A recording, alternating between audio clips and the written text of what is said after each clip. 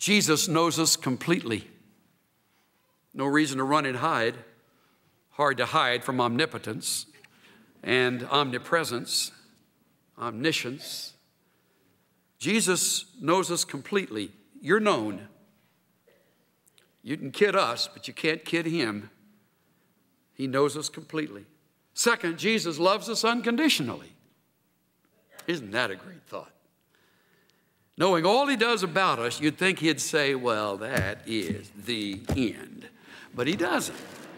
I am fed up. He doesn't do that. He still comes back to the Ephesians and says, come on. So he loves us unconditionally. So there's every reason to return and abide.